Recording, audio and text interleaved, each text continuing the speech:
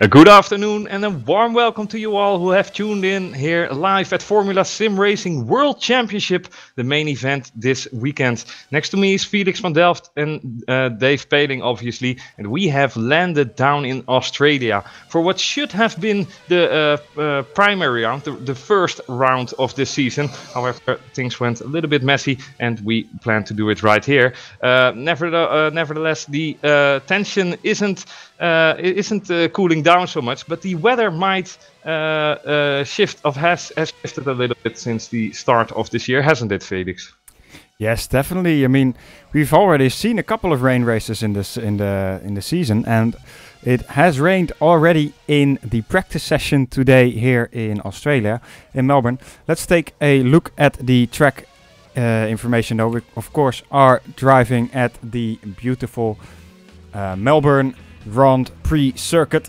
It is, well, quite obviously laid in the beautiful city of Melbourne, and there is quite a bit of chance of rain, and it's even increasing during the qualifying and race session. So about a 40% chance of rain, and the temperature is about 11 to 12 degrees. Past the winners here, 2016, Jim Paris was on a charge last year, and the year before that, Daniel Kiss, and of course our lovely Dutch friend Bono Huis won in 2014. I'm gonna be racing here for 58 laps, so it's a long race for these guys. A lot of concentration needed, but let's see how they cope. And the interesting fact as well, of course, in Australia it's getting winter right now, so that might be the reason why it's 11 degrees now. Very, very cold indeed. And as you might see on the track, there is a big black spot and a dry line visible. And although we have seen in past wet races that the dry line is extensively getting bigger, even though the drivers don't, drive on it even. I mean, the drying up of the track is more evened out. But if you touch that, if you go into the wet with these slick tires, which all of these guys are using, you still find yourself into the gravel track, and it's interesting to see how that will cope during the race. Because seriously, if you're going to start in the front, you're going to need soft, slick tires. Yeah. But if you start off the racing line, it's impossible to drive with dry tires. So I'm gonna hold my heart out for these guys. Well, having said that, I mean, it would make sense in the warm-up session for anybody that is on that side of the grid to do some runs down that side of the grid to try and dry it up a little bit, even perhaps find their grid slot and try a couple of practice starts and see how it is. Anyway, the qualifying session so far, Martin Gosby leading the way on a 124.924, which I think is about a second off the pace of what we could potentially see on a completely dry track. Another thing to do with the weather as well is that the time of day in Australia, we're using the live weather, which means it's the exact sort of weather conditions for the time that it is in Australia right now as well. And interesting to see that these guys, including Michi Hoyer, are doing effectively 2 stints in one. They do 2 fast laps, and so that's going to be 3 runs in that aspect. And Gosby is also continuing on, so different approach of strategy there then. Martin Stefanko doing 2 stints. Well, Patel's just started a flying lap, so it'll be interesting to see how he gets on with him topping the driver's standings at the moment. That dry line definitely getting a bit wider, as you said, Chris, but the drivers are going to have to be ever so careful for any damp patches out there, because, as you've also said, one tiny little mistake and there's walls here to catch any drivers that aren't concentrating too much, or catch any drivers that suffer from commentators' curses. Isn't that right, Felix? Like Maldonado, right on the spot where Patel used to drive now. Like a few years ago, bit in it in the last lap. But Mohamed Patel's not such a driver. It's always a pleasure to watch him, and it's interesting to see where he will line himself up, though. He waited almost 8 minutes before going out on track. It's the instinct of a fox he has. Yeah, maybe letting the other drivers do the dirty work for him. Of course. Yeah. You wanna sweep the track dry? Be my guest, Exactly. So at the moment I'm looking at Gosby. He's going for quite a big improvement. First sector purple, second sector purple. Now last sector very aggressive over the curbs in the fast chicane. There can be gained a lot of time in this last sector. Also, of course, then can be lost a lot of time. But let's see what he can do. Looks all reasonably clean. Just keeps it in between the dry lines, so to say. Now, really on the limit. Yeah, definitely coming to the line. Right behind him, you see the Invictus driver of I think Daniel Brewer, and what a lap! 124.5, almost half a second quicker than Michio. But of course, the track is drying up every second. Patel's just gone purple sector 1. He went on for a second flying lap, as Chris mentioned some of the drivers are doing, and it does kind of make sense in these conditions. Give your tyres that extra lap to get up to temperature. Give yourself a lap to see where the grip is, and that second flying lap can then become absolutely vital. But yeah, Patel, purple sector 1, looking good at the moment. Yeah, really tidy around here. Purple sector 2, so if you can have a nice final 4 corners here, he could be on for taking pole position, and we know that he's capable of winning races. We know he's capable of getting pole positions as well. He had a little bit of understeer through this corner on his previous lap, but no such problems this time around. Only 1 corner to go now. He's had the experience of 1 lap already, and let's see how he gets on nicely through the final corner there. And I think he's going to be taking pole position with this lap. Yeah, a 24.3. Wow, nice. Yeah, and he always makes it look so easy because the car is glued on the road when you look at it from the outside. But then, you know, it's obviously not. But then again, he makes it look so easy. Martin Gosby is visibly fighting the car a little bit more than Patel is. However, I do reckon, even though we haven't seen Gosby in quite some time, quite some years, and quite some races indeed, both are of the same capabilities. And yeah, it's going to be epic to see who's going to take pole. Or will it maybe be Michi Hoyer on P3? He is on a flyer. He is? Yes, he is. With his teammate right behind him, Martin Stefanko. Both occupying P3, P4. That might change this time around. Well, definitely because Eros Mashuri just took P3 away from them. Stefanko's on a better lap, but I think he's setting up for another flying lap now. Could be wrong. No, he's going for another one. And you were right, Martin Stefanko pushing Mashuli back to P4, taking P3, and both are intending on yet another flying lap. So it's the majority of drivers that choose to do 1 out lap, 2 fast laps, and then obviously the in lap. So 3 runs. Yep, Stefanko was very twitchy through turn 1 and 2, and he's actually abandoned the lap in the car park. Yep. Making Daniel Ricciardo proud. Oh, Michi Hoyer made a mistake as well in turn, what is it, turn 7, 8, I believe. Let's take a quick replay of what happened there. At least he's exploiting the limits. Michi Hoyer doing everything in his grasp to get pole position here. Yeah, not just over the limit. Just a little bit over the limit. Unlucky Michi. But we rather see a driver trying to... You know, we had, what was that guy's name? Max Chilton. He was never spectacular. He always finished races, but he was never spectacular on anything. You rather see a guy crash once in a while, and then, you know, you can see he's pushing it to the max, right? So. Well, there have been a few team bosses in the past that have said, you know what, if my rookie driver doesn't crash the car at least once, he isn't pushing hard enough. Exactly. It must have been Eddie Jordan. I mean, that sounds like a Brit. Yeah, that's the excuse I'll go with for why I crashed earlier. Yeah, just to update people, there are a couple of penalties for drivers out on the grid today. Fran Lopez, Jim Parisis, John-Eric Saxon have all got back of the grid penalties for indiscretions at the previous race. George Manasakis, a 5-place grid penalty, so there may be a change for him. But Daniel Brewer, he's winding up to start a flying lap. And I talked a little bit last time out about drivers and the correct pronunciation of names. And Daniel Brewer gave me his as well. He said it's Ton Sen Na, which I don't quite believe. So from now on, I'm going to call him Daniel Brewer, just for the sake of it. I'm going to call him Harry Potter this race if he's continuing on that fashion. Come on. Yeah, I know. Anyway, let's see how he gets on through sector 1. Mohamed Patel just being completely stationary on the track, but he was instantly pressing escape as well. Becker now going to P2.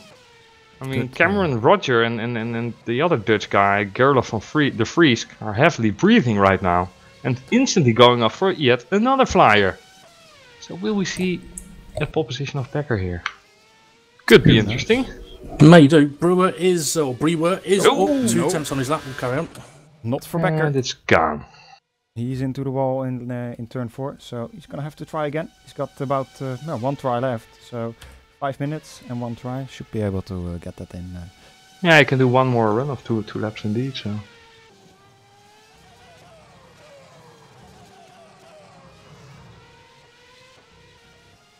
Well, with all the bad weather, usually raining in Great Britain all the time, it's no surprise that the Brit is currently leading.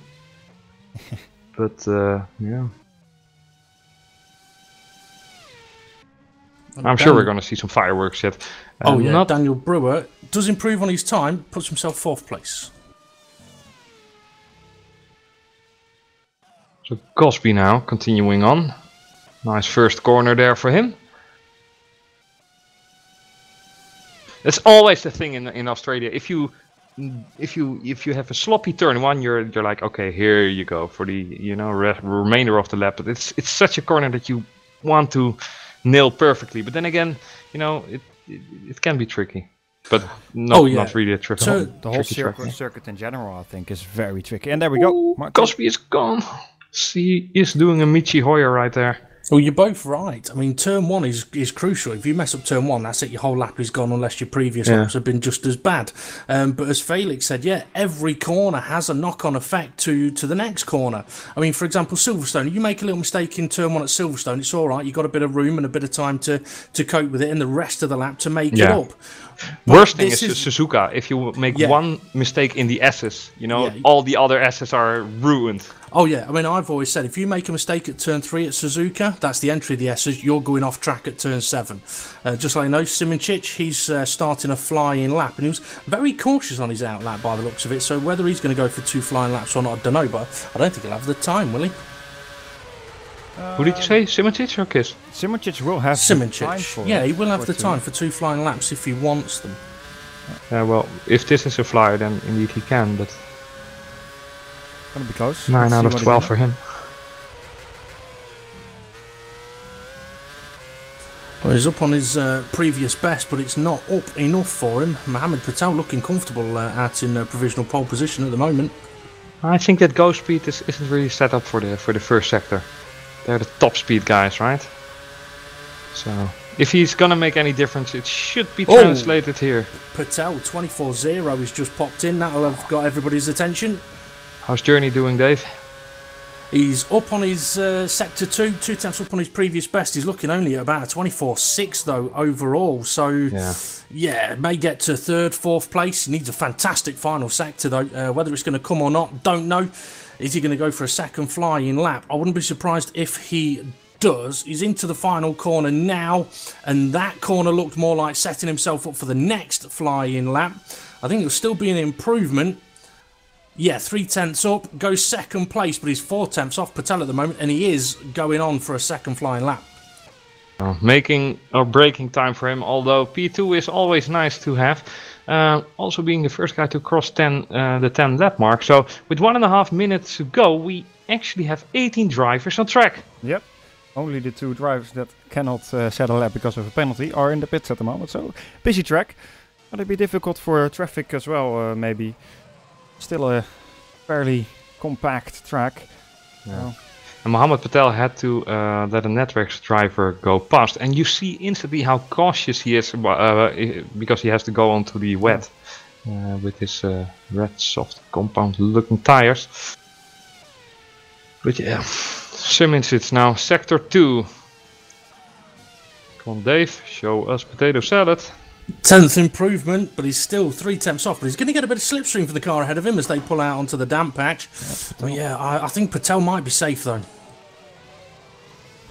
And Patel's going to have a try after Simoncic as well. Of course, also one of the last guys that's going to be able to set a lap. Come on, Journey. Pedal to the metal. Here we go. Come on. There should be okay. Oh. not really. Looking at the timing screen, there's a hell of a lot of people doing very close sector times, sector 1, sector 2s, as they're all heading towards the final sector. So we could get some quite a few changes in this last few moments. Yeah, indeed. George Manusakis was the last guy to make a run, but he quit at the lap, so it's Patel. Kiss going. What was that? Gosby is up. His purple sector 2. He's 2 tenths up on his previous best. This could put him second place. Disley P6. Yep. Nice job, Blair. Attaboy. So Gosby is gonna be the one to watch now. Indeed, he is. Last 2 corners. Stefanko right ahead of him, though. Stefanko crossing start-finish line about now. Did not do it. Did Gosby do it? P4 goes to P2. So beats the other guys except Mohamed Patel, who has wrecked his car beyond reason. Daniel Brewer, P5. Can he improve still? The young Brit aiming for a better position, not being able to do it. P5 is, however, a great achievement for him. And that means we have Mohamed Patel in pole position. We do. Francesconi got himself up to 5th place on his last flying lap. Oh, fair, nice. Only D'Alessandro. And he puts himself in P13. So indeed, Mohamed Patel on that pole position. Great job. Gosby got ever so close, but just not enough. Indeed. So Blair Disley, a top 10 performance for him. I can't remember a day where he qualified top 10, to be honest. I don't know. Had some good races last season, I believe, as well. But Risto Capet, P9. Eros Mashouli ending the top 10 there on P10. But I do have to say that it's a little bit disappointing in terms of a result for Michi Hoyer, I do think. And Michele D'Alessandro should be a top 10 regular customer as well. I think as well. Yeah, Camille Diswa was really fast last year as well. But Michi Hoyer, yeah, last of 2 weeks ago, he qualified P2, didn't he? Yeah, I think so. Yeah, together with Stefanko. Yeah, and now P14. Well, guys, do you think that potentially the coming in to do the practice session before qualifying, with it being a wet server, drying it up, it's got into a few of the drivers' minds of, do I change the setup? Is it going to rain again? And instead of just focusing, right, let's just dry the track up, ignore the setup, I know it's good, we'll get it dry for qualifying and go for it. Have they got into their own minds a little bit, perhaps? And this is maybe where the experience in WC of Patel, Simoncic, and even Gosby from previously, where that experience and composure may have just helped them a little bit more. Yeah. I mean, it's of course changing conditions, so it's difficult for everyone. But yeah, maybe Patel just, of course, he has shown in the previous wet rounds that he's one of the best, at least changing conditions or wet drivers out here. Yeah, I mean, I would say as well that, I mean, the track is definitely at its best at the moment. I know that I think it was in Ace, we saw a faster time in qualifying. So, yeah, the track conditions not optimal for slick tyres. So, obviously, that will make things a little bit more difficult as well. Definitely.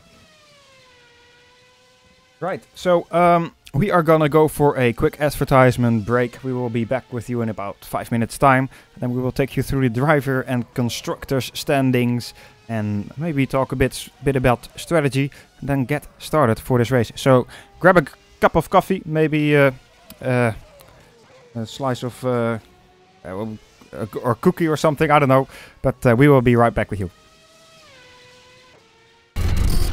Hey man, I got that new TMX Thrustmaster wheel. It's going down. Xbox One? I can't wait to play when I get home. You'll let me play? Yeah, I'll play first. You know, I'll race it for it. Well, I have a hand.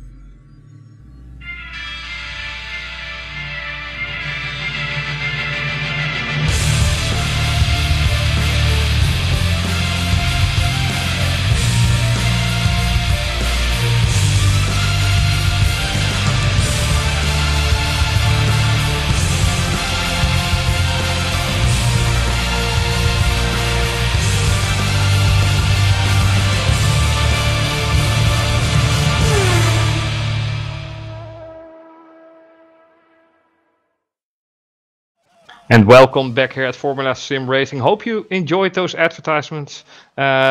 We certainly enjoyed warm-up for the time being, and it's a nice fact that only 1.5 minutes are left on the clock to be counted down until we go towards the formation lap and the start of this race. The moment we have all been waiting for this entire weekend and all our lives, obviously. But it's going to be an epic, thrilling turn 1. Yeah, it's always... And after that, it's over. You know, Yep. all DNFs. Yeah, well, actually in Pro and Ace today, turn 1 went really smoothly. So I was very surprised by that. So maybe these World Championship drivers can do even better than them. But what was the mess you told me about then? Because I haven't seen Oh, well, Pro in or- general in the race in Pro, it's always a bit chaotic, Oh, yeah. of course. Yeah, But they're a bit in messy. turn 1 and turn 2, and it went all clean. Yeah, I mean, when I tried broadcasting Ace, I was amazed at how really good the Ace drivers were on that opening lap. I will quickly mention as well, I just want to say, I have tried giving FSR a go at broadcasting, and it's not easy. So, Felix, massive well done to yourself on being able to do it as well as you do. And for anyone that looks at it and thinks, oh, that's easy, no, it's just Felix. He's good at it. Some information for you as well. Sorry, there have been a lot of drivers testing starts on the dirty side of the grid. Mm-hmm. Oh, yeah. Well, they should be if they have brains. And most of them do in WC. Oh, I don't know. Some of them can't count to 12. No, I don't know we if had you were that, there for that, last Chris, time, but yeah, we did have that once. Anyway, let's take a quick look at the driver standings. We're almost out of time, so just take a quick look at the drivers. The teams, well, don't have time for that, but they will find out. And then suddenly afterwards. player 3 has entered the game. Named Jim Paresis. Yeah, well. Hello, Jim. Good morning to you. So let's take a quick look. Right, so Mohammed Patel is leading the championship, of course, still after, well, 2 very dominant rounds, 3 even, and of course last round had to concede the win to Jerne Simoncic, who is in second. Martin Gosby doing a great job on his, well, re-entry into a World Championship in third. Fourth, Lars Brookman still.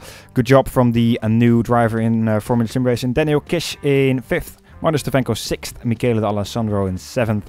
Then Sander Callas, he was a reserve driver, so he will drop down further down the field, most likely in 8th. Then Michi Hoyer and Florian Becker sharing that 9th position with 14 points both.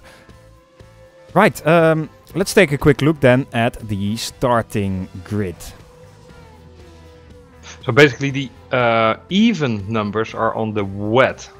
Yeah, so Patel starting on pole position, Martin Gosby second, Jerne Simoncic right after Patel, of course, on the dry side of the track. Florian Becker in 4th, Michael Francesconi 5th, Daniel Brewer in 6th, then Blair Disley, well done for him, in 7th, Martin Stefanko, I think further down than I would have wanted, in 8th, Risto Kappert in 9th, 10th Eros Marshuli, and then let's see, in 11th it is Daniel Kish, 12th Michele D'Alessandro, and 13th Michi Hoyer, 14th Giordano Valeriano, James Sadler in 15th, George Manusakis in 16th, Lars Brookman again quite far down the grid in 17th, then 18th Camille Leswa, or Wiswa as I should say, then 19th Jean-Eric Saxon, and then Fran Lopez and Jim Paresis, I think, starting from the pit lane as well. 19th. Paresis 19th, Saxon 20th, and Fran Lopez 21st. Yeah, they're all starting from the pits, right? So that's, yeah. No. Okay, fair enough. Well, they're all And, back on the and grid, that's for it sure. basically seems entirely dry, except I think, yeah, no, well, so turn 3 it's not really doable in the braking zone, the wet part, but you know, in a few laps time it will be. So I think it's just, you know, keep your eyes open in the first couple of laps, especially the first couple of laps. Not that you can take a break or anything after lap 10, but yeah, it's going to be a tricky one this first couple of laps, because the wet is going to play a part for at least one driver. Yeah, for sure. I mean, let's hope it will not kettle into a chain reaction or anything, but Yep. it's going to be a tricky condition. yeah. So no surprises to see the entire grid onto the soft compound tires, or at least the slick compound tires. But there were some questions, there were some debates. Talking about tires, I just want to quickly touch on strategy. What do you, Dave? What do you think? Well, I'm thinking 2-stop would be doable around here. A 1-stop maybe, depending on how people are with their tyres, but in these conditions I don't think it's going to work. I've had a quick look at the guys outside the top 10, and everyone's on prime tyre except for Jim Paresis, who's on option. So yeah, I'm thinking 2-stop. Option, prime should be comfortable. They could go option, prime, option. If they wanted to try a 1-stop, they've got to do at least 20 laps on the options, and then they're looking at 33 on the primes. I mean, Felix, do you think that's doable? On the race winner from yesterday, Felix, what do you think? I wasn't the race winner. That's no. the dick in the rib cage. Second place. 2 weeks ago then, sorry. Well, good. I'll send him a message, Sarah. I'll find Well, you're out what he winning said. races now with 2 hands down, so, you know. Well, I think it might be possible, but I don't think it's going to be like a winning strategy. Maybe for someone who's further down the field than he would have liked, that he can gain positions by doing that. But I don't think that Patel is going to win a race by doing a 1-stop. Well, all the drivers have locked into their respective spots, and the lights are coming out to get extinguished. And here they come. 5 lights are on and off, and we are racing here. Martin Gosby, great start from him. Patel instantly going defensive. Can he pull his cart alongside? He will not. Patel taking the lead into the first corner, but no difficulties for the guys on the wet. Now everyone makes it unscathed through turn 1. Going further down the field, Michi Hoyer and Martin Stefanko battling on P11. And it seems that everyone has made a solid, steady, safe start, gentlemen. It seems so. Bit of contact here at turn 3, some wing end plates, maybe some full front wings getting Hoyer damaged side by side here. with Kiss. Oh, Hoyer side by side. Contact between those two. Oh my god, take it away, guys. I think both ACR drivers got a little bit held up in turn 3 there. It was almost 6 wide at one point. Definitely using the car park as a car park. But yeah, the ACR drivers going to have to be very, very careful there, because it's absolutely, well, it's crazily busy down that lower order. And Michi Hoyer turning in on Daniel Kiss there in turn 4 or 5. Can't really blame him. There was so much wet, but it's, yeah, a little bit of shunting here going down in the first lap so far, but no DNFs. No. So that's a good thing. Up at the front, Patel, he's only got half a second gap on Gosby. Gosby looking quite comfortable on this. Oh, contact between Francesconi. No, Valeriano and Mandusakis both into the wall. Yeah, both into the wall. Waiting for the replay. Yeah, yeah, and Valeriano is like, oops, I did it again. Let's take a look myself. So here we go. Basically blocked, you know, the car off. On board with Valeriano. Yeah, he went to the left. He steered a little bit to the left, but there was his car. There was Manusakis. Yeah. Just let know, Fran Lopez having a look on John Eric Saxon down for 16th, 17th, but not quite able to get the move done. Now Valeriano seriously has to scratch behind his ears now, because this is not the first time this season that stuff like this is happening in the opening laps for him. You know, once or twice it's going to be debatable in an entire season, but 3 times in a row. Oh, Becker spins, almost slides round, keeps the 4th position, but Daniel Brewer almost taking advantage of that early slip up. Certainly not gonna do any favors for his tires though. But so Becker is already having to throw the towel into the ring compared to the pace of the rest of the tree. Instantly we see a gap coming there, and Brewer is on edge right now. Yeah. Brewer, of course, driving for the new Invictus team, will be hungry for some points, I think. Definitely, they're hungry for points. And they got a good driver in Brewer, a driver who has gone up through the field over the past couple of years and has shown tremendous capabilities in learning aspects. Didn't really turn so much heads, but he's really consistent and he's getting faster along the way, and he's showing it. I worked a lot with Daniel Brewer last season, and I mean, he's very knowledgeable, very good with setups and strategy. He knows exactly what he's doing. I think he's used his time in FSR very, very well, and that can only be a good thing for the Invictus team. But I was just going to mention, guys, obviously over the course of this weekend, this has been a track that's shown to be difficult to overtake around, and I think it's going to be a similar story here for the WC drivers. But with these difficult track conditions, errors could be more present, giving us more opportunity of attacks.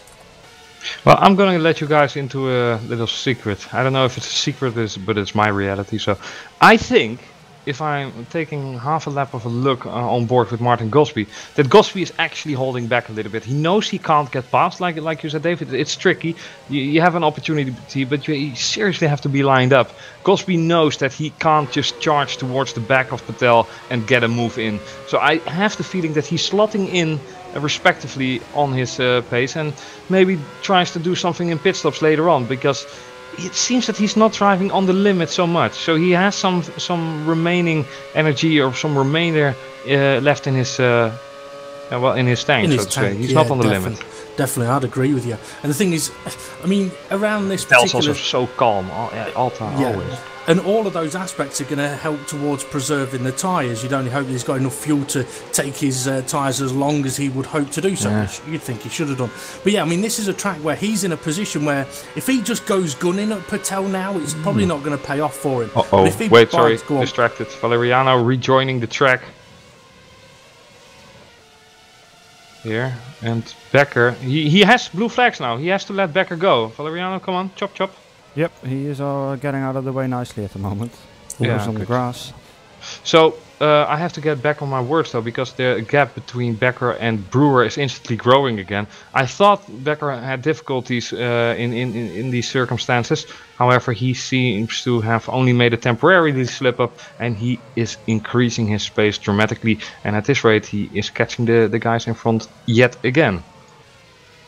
Same goes for Simoncic. I mean, look at him. He's already almost in the transmission of Martin Gosby at the moment. Yeah, he's in a good spot for the time being. And Valeriano in the wall. He is in the wall yet again. Yep, you can see it right there. New fastest lap, Florian Becker. 26.470. Almost 2/10 quicker than Patel and Gosby, who actually set the exact same lap time. Well, I mean, obviously for Gosby and Simoncic, they are having to deal with dirty air, and for Becker, he hasn't got that problem, but as soon as he catches up to the leading three, that will become a factor. But his tyres will be preferring having a bit of clean air ahead of him at the moment. So Valeriano has been lapped by everyone, and he is now completely one lap down over everyone.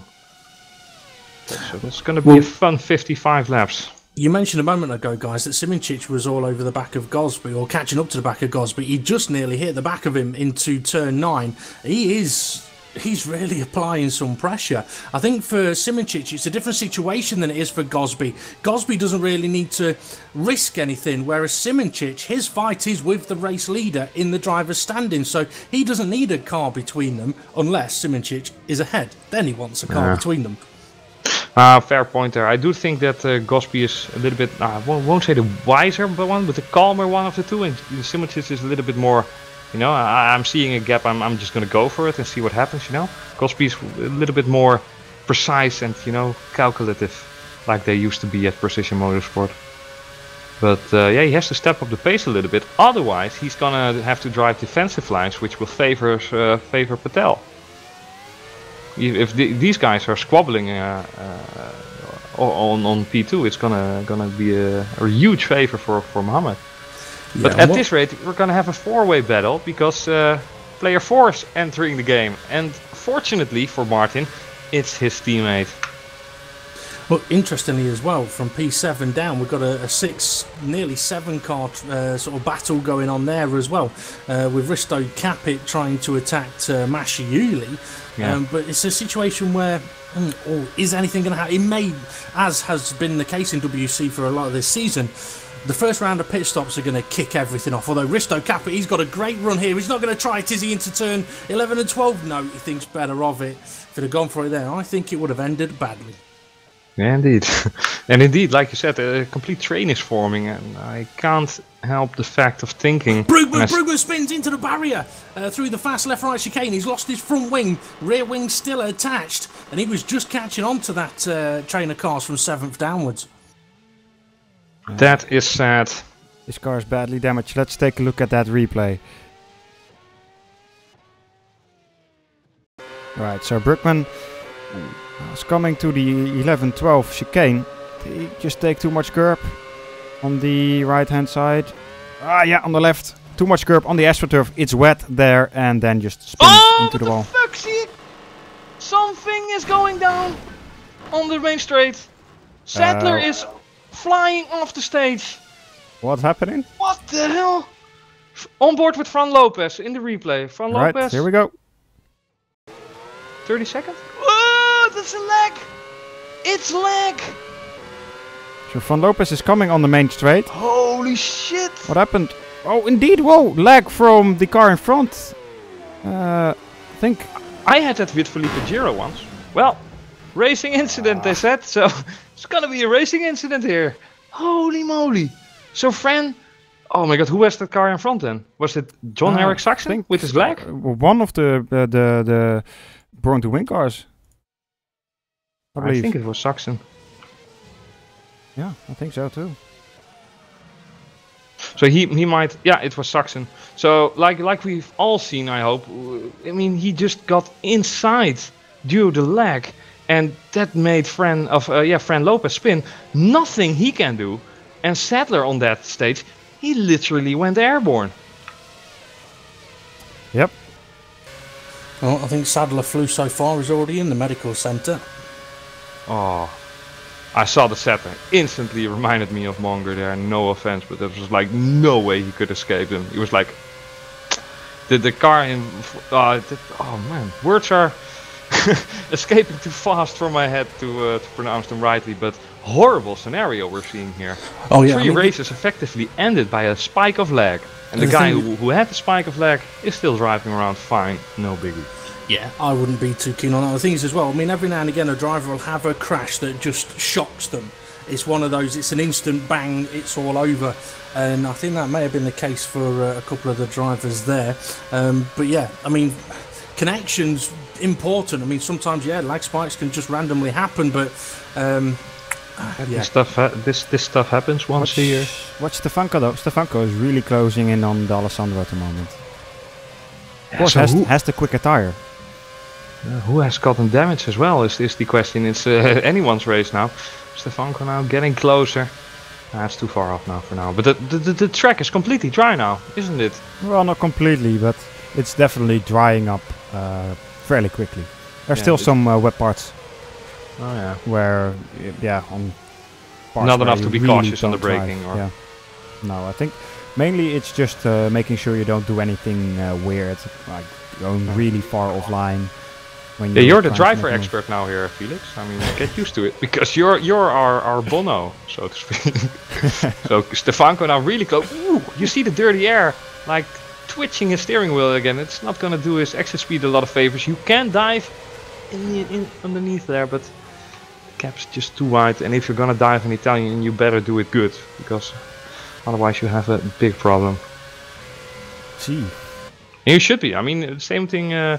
With what Vettel is doing as well. Sometimes you just have to steer in. If you're too nice on the track, you're not here to, to leave too much space for the guy. Just one car's length, and sometimes not even one car's length because the corner isn't, But yeah, Stefanko is, it's just a matter of time before he gets past Michele, and he will certainly be unhappy because he's on the quicker compound tire, and if he wants to make this stint last, he will have to do it quick, but it seems he's too far off here as well.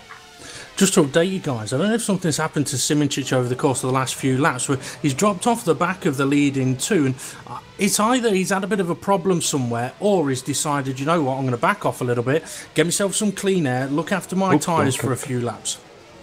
And I saw some order switching. No, sorry. Thought something happened with my Julien Capet, but nothing happened. No. Nothing there. And Stefanko again too far back to try anything on D'Alessandro.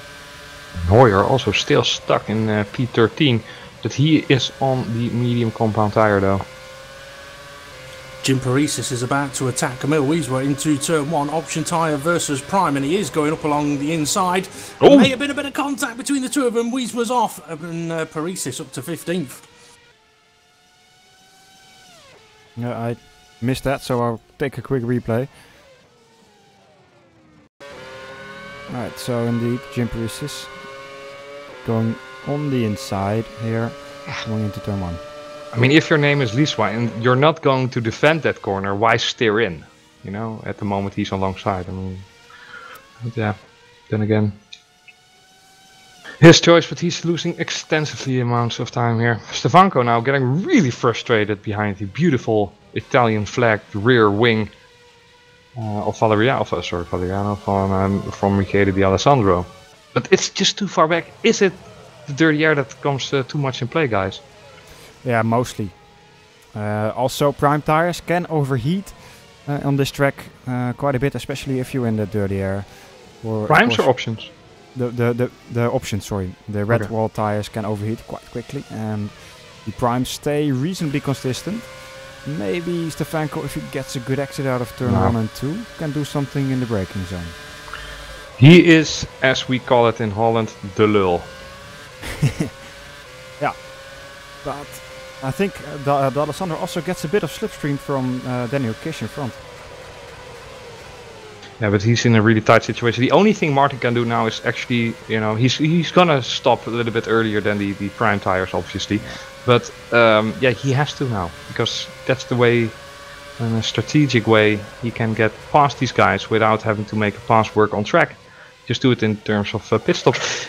And in terms of pit stops, Martin Gosby, he could do great by undercutting Mohamed Patel. He could try and overcut. He'd have to go for the overcut. From what I've seen in Ace and in Pro, undercuts just have not worked. There's too much fuel going in the car, and the tyre's too cold. And yeah, it's so much more beneficial to go for the overcut. The problem is how much time far for a do pit you stop, go? including entry and exit? About 24. Yeah. 23, 24, okay. So if Mohamed Patel pits now, he's gonna get right in front of John-Eric Saxon with a 5-second gap between him and Hoyer. Yeah, it's gonna be interesting. We've all seen what happened in the real race in Australia, you know. So yeah, it's gonna be interesting. Well, the key for any of the front runners is going to be Daniel Kish. He's on prime tyres, and he's the leading prime tyre runner if RaceViews show with the right data. So yeah, he's the one that they need to be coming out ahead of. Because if they come out behind him, they're going to be stuck behind him potentially for 10 laps. Because yes, they're going to have fresh tyres, but they're going to have more fuel, so they're going to be slower. So yeah, they've got to make sure, and their engineers have got to be fully aware and make sure that they come out ahead, and there's a gap for them. Yeah. So Cameron Roger is the race engineer of Gosby, it seems. And Becker. That could be right, yeah. Alright. Well, we have 16 cars yet to watch. They just have 2 cars to watch, effectively. But yeah, they have to be up to date as well. Do you use, any of you guys use an engineer? Yeah, I do. Personally, I don't at the moment because I can't get TeamSpeak to work through while I'm using the wheel with a push the button to work on the wheel for some reason. So yeah, I could have an engineer talking to me, but I won't be able to talk back. So I figured, no, I'll leave it. Stefanko looking for a gap at Michele D'Alessandro, but has to back out of it again. You can always create a gap, like I used to do in Grand Prix too. But yeah, that's a different story. He's just he's so much struggling under the yeah, but he's a little bit closer now, but he's just going too fast on the straight. The straight is just a little bit too short. He has to hope for a mistake, which is happening now. This is the moment, if any, that Martin Stefanko can make life miserable for Michele D'Alessandro. Michele does defend the middle of the track, and Stefanko is back where he started. He touched the grass a little bit there. Almost thought he was going to miss his braking altogether, but yeah, his tires are gone now. He's going to get attacked by Michi Hoyer as well. Please, can I say something? Go on. Stay off the grass, Martin. Coming from Christy. Da, da, da. I thought it was funny. I think Stefanko is lucky that he's Michi Hoyer's teammate, because I think if it had been any other driver ahead of Hoyer just then, I reckon he'd have gone a lot more aggressive, because Stefanko got very twitchy in the car park.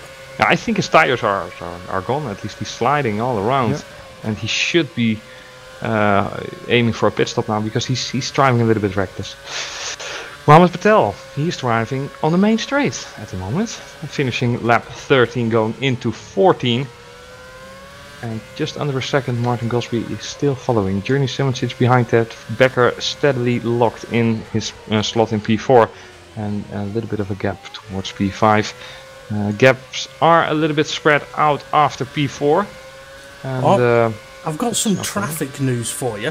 Mohammed Patel at the moment is doing sort of 26 zeros. Stefanko, who's in traffic, he's doing mid 27s. Lucky to get into the 26s, and we know the guy's got pace. So with clean air, it'd potentially go a lot quicker. But that's the sort of the dirty air effect around this track. It can cost you a hell of a lot of lap time. Indeed. That's going to be a crucial phase for Stefanko and for a lot of these guys actually to make or break, to make any strategic ways that they have figured before the race, make it work right now. But as you see it often happen in racing, some guys get extremely lucky, sometimes you get extremely unlucky. And at this moment Martin is just having a bad hand. I hear something. Camille. What's happening with Lisa? He is stationary with another car? Or is that the tires? Paresis. Or is it also Paresis? Oh, what happened? Holy moly! So he basically crashes into Paresis, who lost the car. Yeah, he just got collected. Let's see the replay. So Jim Paresis loses the car. Yeah. Wow. And then Liswa is unable in any circumstance whatsoever to avoid him. Complete racing incident here, but I'm sure Paresis must feel a little bit sour for Liswa. It's unfortunate. Surely. So first pit stop of the race as well. Was that Risto Capet? Yeah, Risto Capet into the pits. Maybe he was hoping for the safety car and he thought, I'll better get in now. No, that would be awesome though. Quick question: would it be awesome also for you viewers at home if we had safety cars in Formula Sim racing? I reckon for some of the viewers they might say yes. From the drivers, I mean, obviously they'll all have different views. Me personally, and Ron Squire driving the safety car. And how about that? Yeah, no problem. I'm fine with that. Okay. Yeah. But yeah, Gosby now 6/10 shy of Mohammed Patel. Those two are at it, and you know, Simoncic is starting to lose them out of sight. Could be a wise decision for Journey to just call it quits and go into the pits and try to undercut these guys, because he is losing time lap by lap, and he's getting further inside of Florian Becker, who on his turn is liking that P3 for himself. Pushing, or? Still pushing, just set the fastest lap, 26.0. Yeah, great to see Patel having to work for his money, and great to see Gosby back again. Look at this, guys. Formula Sim Racing at its prime, lap 16, and we have the first two leaders of the race within 0.7 of a second. It's the closest gap on track, and it's for the lead of this race. And for the bragging rights as well. I mean, for Brits, it's, you know, that's right, Dave. I mean, for the next 2 weeks, you know, one of these guys, among these guys, will become the loser. So, yeah. Is it getting a little bit darker on the track? I just took a look at the radar. You can. What if it started raining? Oh, that would be so awesome. Yeah, the viewers can see the radar now as well. You can see that little tiny green dot at the bottom, but that's not even close to Melbourne, so probably no rain incoming in the coming minutes or hour. Well, that's better, because, you know, I mean, in Australia rain falls double as hard since it's upside down, you know, so it's really treacherous conditions there. Patel is really having to start getting a little bit nervous, and if he's not, then he's a really cool kicker frog, because he is, you know, he should be constantly looking in his rearview mirrors if he's not getting a red, white, black car getting dived up into the inside. 4.5 tenths. Definitely getting closer now. But you should reckon that the tire degradation of Gosby is far more severe than it is for Mohammed Patel, who's in clean air himself. Yeah, but you said it yourself also in the beginning of the race. Maybe Gosby is just holding off a little bit more. Yeah. Saving tires. That should imply he's much faster. I think you can also This have, can't be. you Mohammed can- Patel is so fast you can already. aim your car setup as well for being in traffic, which if you go that way with it, it means that when you are in traffic, you're not going to punish your tyres as much, but it comes with Felix cost. knows, but he is bound Yeah. to confidentiality agreements. Yeah, I'm not saying anything. Let's see about that last chicane, because that was a cut from Martin Gosby. So teammates of Mohammed Patel, lap 16, that's cut number 1 for Gosby. If you can't beat him on track, do it off the track. Felix is like, what the hell, dude? But I tell you what, I've been riding on board with on board Martin Stefanko's car, and he really is struggling and getting frustrated, I think, behind D'Alessandro. He's closing up to him around a lot of the lap, but then as soon as you get to the fast left-right chicane, he hasn't got the grip to be able to push through there, and because he can't do that, he's not close enough to attack down towards turn 1. And it's just going to get worse for him because D'Alessandro, being on prime tyres, is going to go longer into this race. And potentially, when he pits, he's still going to be ahead of Stefanko. Yeah, he feels like he's stuck behind like Olivier Panis. You know, Olivier Panis also won one race in his career. Michele won one. They both drove blue cars, so yeah. But on a serious aspect, you're completely right. And Michele doesn't have to pit yet because his tires are primes. So Martin either has to go in and, you know, get into the clear area, clear space that he can make some time back on track. But then again, yeah, it's easier look than done. If he's committed to a one-stop, you better stick to the plan, I guess, right? So. Oh yeah, just to let you know as well, Prix, he's catching up to Becker, catching him quite quick as well. There's only sort of 6/10 between them. But the other thing to do with the strategy as well is, these leaders, they need to come out ahead of Daniel Kiss. I've already mentioned that. But if they haven't got the fuel in their car to go another 2 to 4 laps, then hang on, Patel Becker's and Gosby. in. What's the gap? Patel and Gosby. Gosby's in. That's why Gosby's in, Becker is in. I saw it go down to like 0.05, and I'm like, hang on a minute, what's happened there? Yeah, Becker and Brewer Brewer is also in. into the pits. Phew, like pit stop happy hour this. Yep, lap 19 of the race. Daniel Brewer isn't getting into the way of Gosby. And Disney now on P4. I'm gonna make a screenshot and put it onto the fridge. Tell you what, Gosby coming out in between the ACR drivers of Stefanko and Hoyer. Hoyer's got the momentum now. Indeed he has, and the warmer tires, Gosby on the inside, Hoyer on the outside. It's gonna be defending, but it should be Hoyer who has to let Gosby go. But It's not making it easy. oh no, and Hoyer just Bit of wheel being banging rather there. aggressive here. Yeah. And taking it, and taking it with so many risks. And Martin Gosby has to let Hoyer go for the time being. Not gonna help him. Indeed so, indeed so. Becker now behind that P10. That was crucial actually. That could be the make or break moment for Gosby, because Mohammed Patel is actually, well, going faster still. Yep. That'll Easily. break him. That'll break him. It's actually could benefit Becker and Brewer more because they've come out into a clear bit of track. They've still got to catch the guys ahead, but they've got clear track. Patel's For Becker, he's just losing time Simmons is now. in. Yep. And will this mean that Masciulli is gonna lead the race? It will. We have an Italian. There you go. Eros leading the Formula Sim Racing Grand Prix in Australia. He has made for one lap. Journey having a little bit problems during his pit stop, maybe. Seems no. Yeah. Thought he had to Maybe. reverse. It seems like a pretty long pit stop to me. It seems like he had to reverse, but it could be wrong. I don't know. Could be. No, it's okay. All okay. Oh, Martin Gosby's gone off at turn 1 and 2, and I think Simičić has just flown past him. Yes, he has. So might want to get a replay of that one. I didn't see exactly what happened. I just saw him coming back. Yeah, to he the just track. missed his braking spot. He went completely straight, and that led Simičić through. Simičić was coming out of the pit stop, out of his pit box, and yeah, he just got a better run. Martin didn't, really know what to do. Brake too late, and had to go through the garage in order to avoid any carnage. But it does mean that he's stuck. So that moment with Mietje Hoyer has cost him severely. But obviously it's Michi's Hoyer. Even if it was a little bit over-aggressive, it's every right for Michi to dive in between, because it's going for position, you know? Of course. And no doubt about it, that it's fierce racing, and it's the way we should be racing.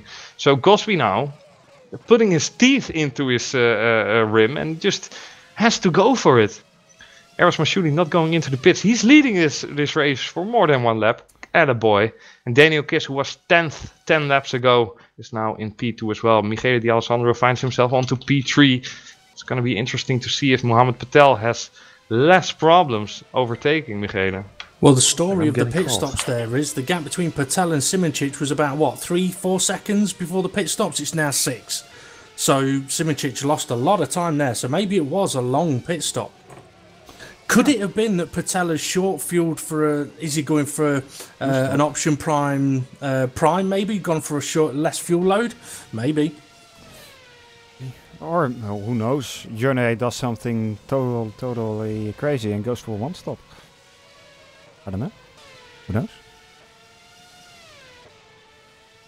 I mean, 37 laps. I wouldn't want to try it. The thing is, with the 37 laps, the tyres may just be able to do it, but it's those first 15 laps on what? You'd have to have about 140 kilos of fuel. Maybe not that much, maybe about 120, but it's a lot of fuel to carry. About 140. So, yeah. Almost a full tank. Because these cars take 148 at the maximum or something. So Gosby's struggling on these prime tyres now. He caught up to the back of Simoncic, and whereas previously behind Patel he didn't seem to struggle with dirty air, on these prime tyres behind Simoncic he's understeering all over the place. Yeah.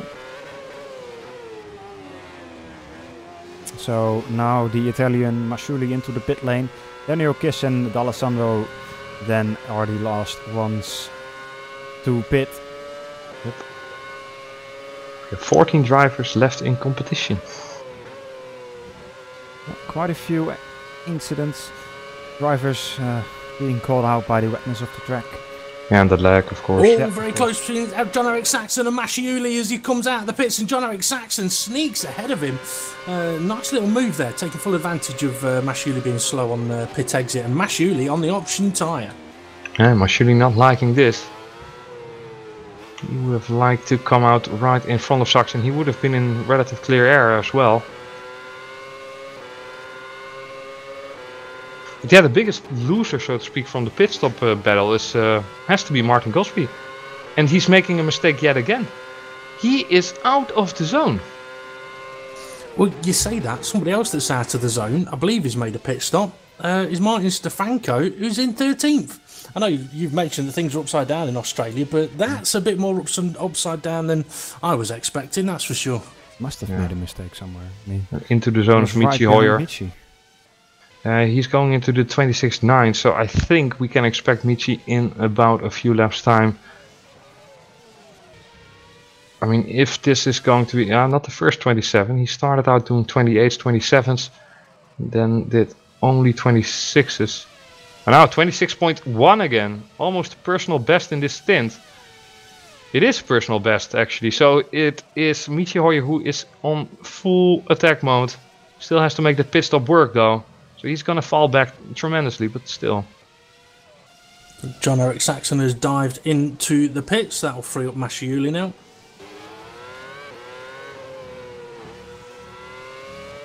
To reflect, the flag drivers are closing in on Simoncic.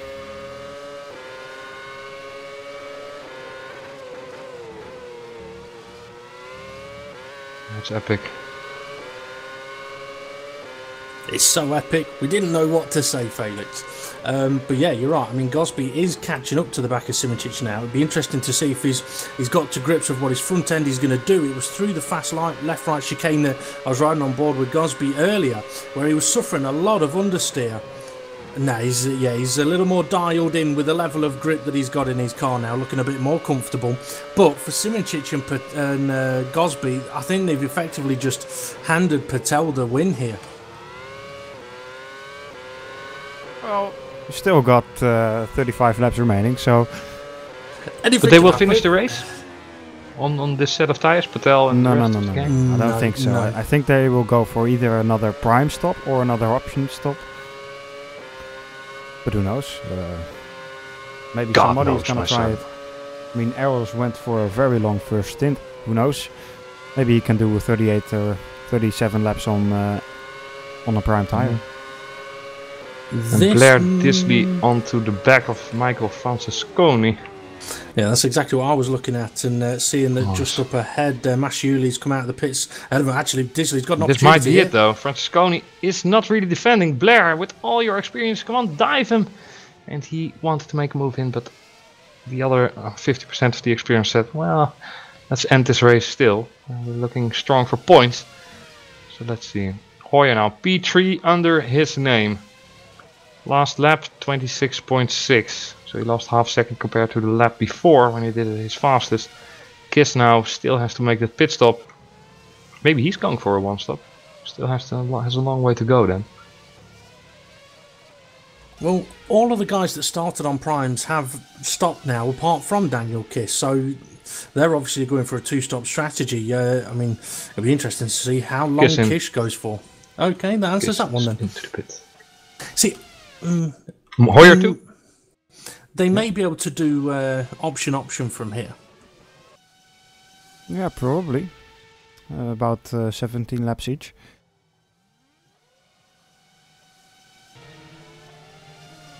Hoyer going to the super soft compound, which can only imply he's going for another stop yet.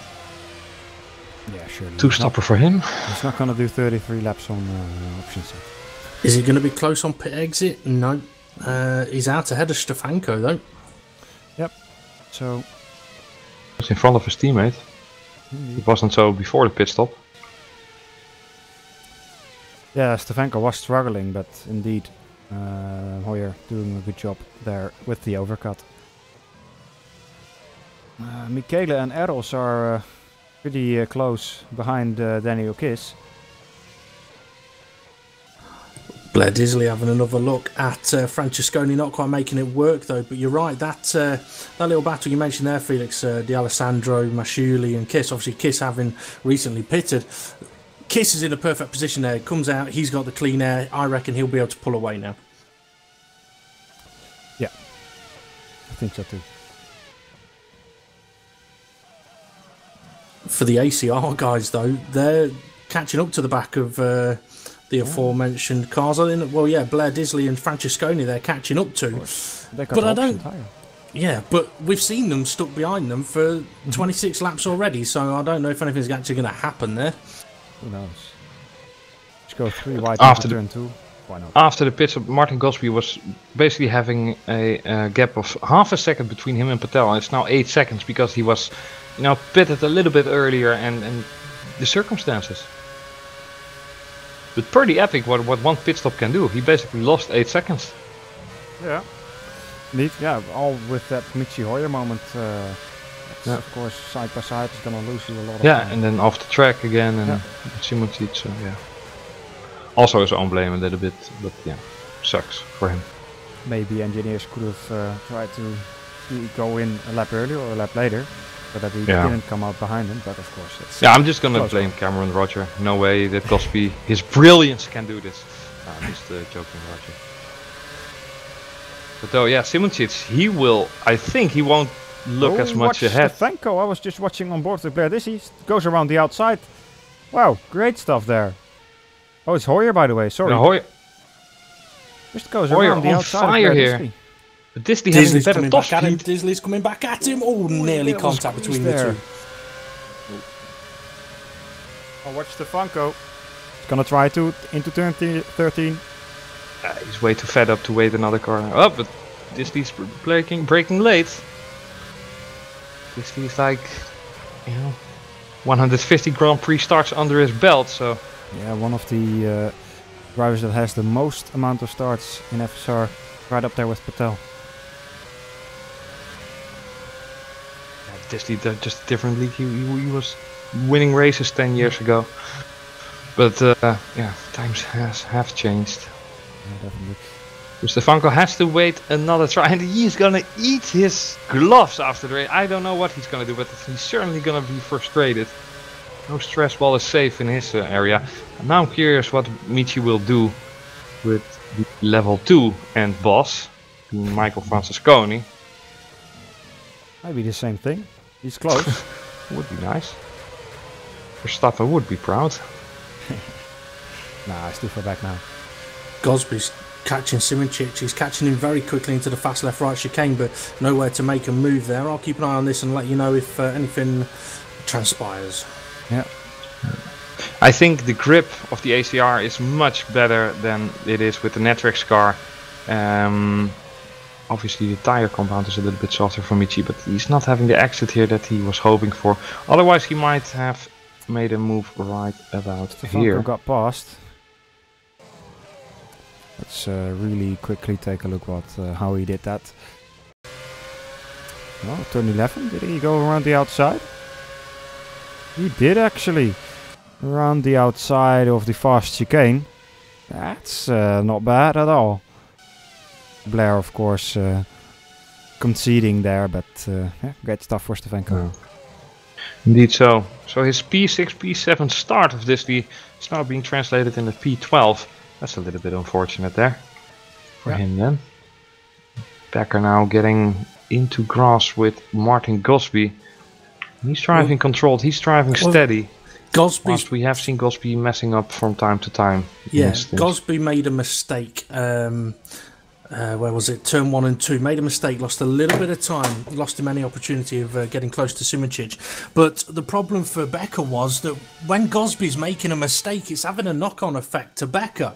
So Gosby makes a mistake, Becker reacts, and it's costing them both time.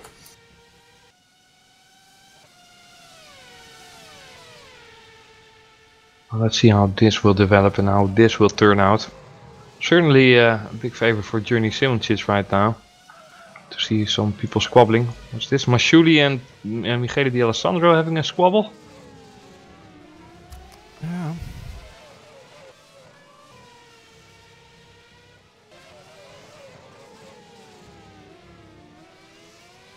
Errol's letting Michele past again. Weird. Maybe some Italian shouting going back and forth in their TeamSpeak. Papa tutti. My Italian says. Family Guy Italian. I love the way how Vettel speaks Italian though. I'm sure those Italians love it too. It's better than Steve McLaren talking with a Dutch accent. But anyway, yeah, I mean, Gosby and Becker, they're in an interesting situation, really. Gosby makes another mistake, though, and again, a knock-on effect for Becker. That's what I'm on about. I don't know if you saw that, but yeah, Gosby makes a mistake, and Becker pays the price for it as well. And it's only margins of lap time at the moment, but it's all costing them, and now Simoncic gets a little bit of a breather. And things are getting tight behind Michael Francesconi, because Hoyer is... Ooh, he's already onto the charge. He did it already on the outside here, and he's gonna try it here again, but that gap is gonna disappear. Contact with the wall there.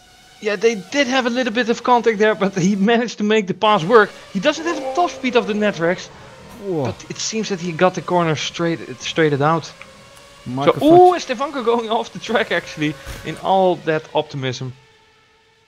Yeah, and it's Hoyer into the top 10. Great job from him. Definitely. Francesconi, you saw him, he wanted to maybe try something around the outside, but really there wasn't any room for that. No.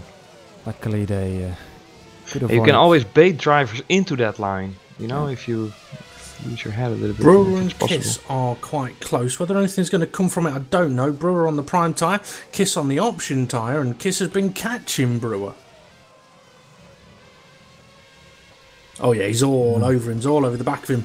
But we've said it all along, it's not an easy track to overtake, and it's about getting your traction zones right, and the problem is the dirty air affects the front. You sort that out, and by the time Kiss is going to make this overtake work before the end of this lap. To be honest, I mean, he has softer compound tires, he's looking a little bit more sharp, and it's Daniel Kiss, for crying out loud, I mean. Yeah, he's not shy of going for a move, is he? Just clipped the barrier though. Yeah, that was a little bit too much wall that he was fancying. Well, Here's could a it be that he got damage out of that, or wasn't it That that could big be. of a shunt?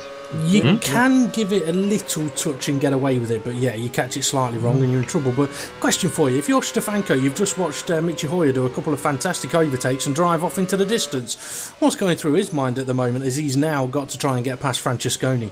Shooting himself. It's difficult. You've got two hands on the wheel, right? So how?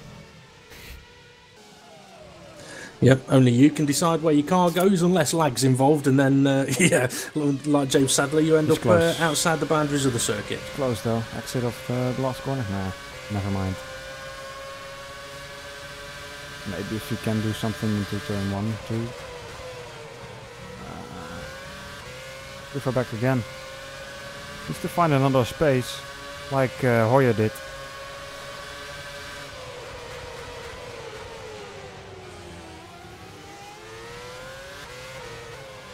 Florian Becker's dropped off the back of Martin Gosby now.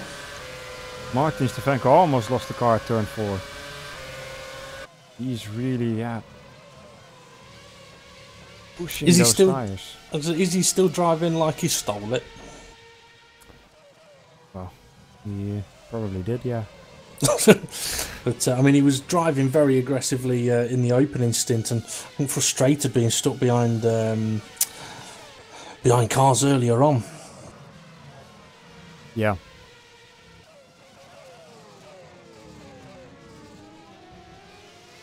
It seems that Martin Gosby has found himself a second life in his tires, second life in his stint, or something like that. Because it seems like he's catching up to Simoncic a bit more. Because if that trend would have continued with Florian, I would have always made the call that, let Becker through and let him have a go at Simoncic, Well, I was going to mention that to you when I sort of mentioned that Gosby keeps making the odd mistake and it's affecting them both. And I don't know, as an engineer, it's not an easy decision to make. It's not easy to say, right, you pull over, let him go. But they could have potentially done it. I mean, I'm wondering if Becker now has sort of thought, what, I'm going to sit back a little bit, avoid this dirty air, look after my tyres and push them later on. But what if you've gotten the question to leave your teammate on, at this stage? I mean, he's in P3.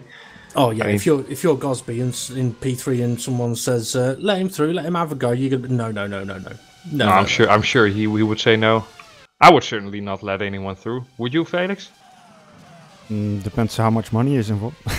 you're a brave guy, I know, but I mean, love your style.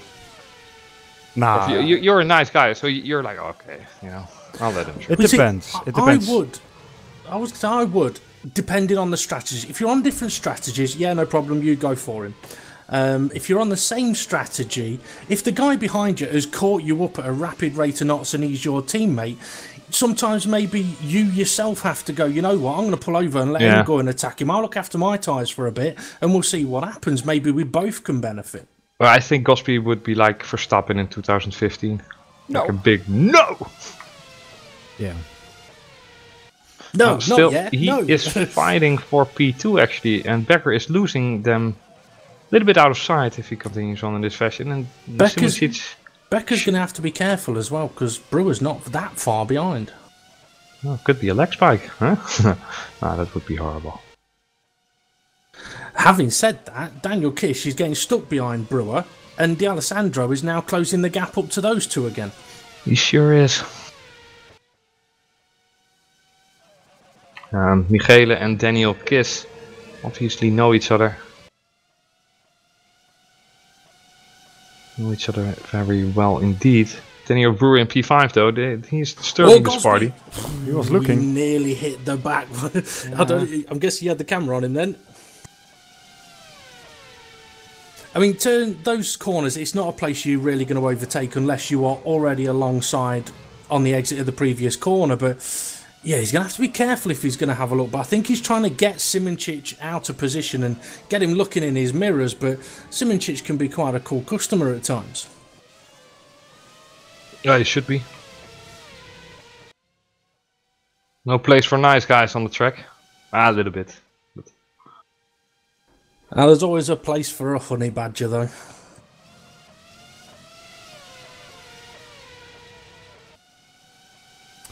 Daniel Kiss is also still trying to get past Daniel Brewer, by the way.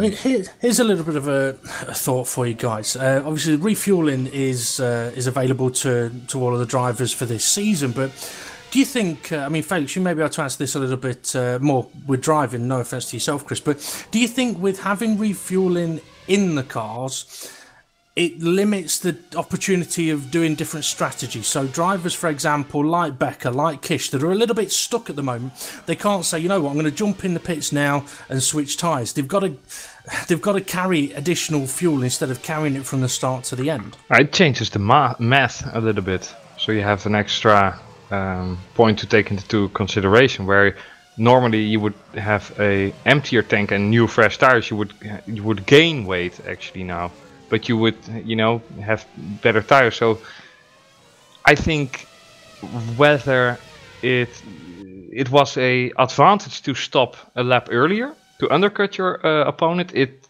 might be the same case now with an overcut. That would be the more favorable option because of the heavier weight.